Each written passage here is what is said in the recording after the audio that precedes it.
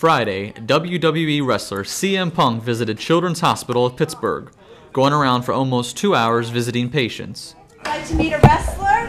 His name is CM Punk. Hello? Here he is. Yeah. Do you know him, Billy? Yes, I do. Oh my gosh, that's awesome. Arms covered in colorful tattoos, Punk's personality and spirit was just as vibrant in his visits with the kids.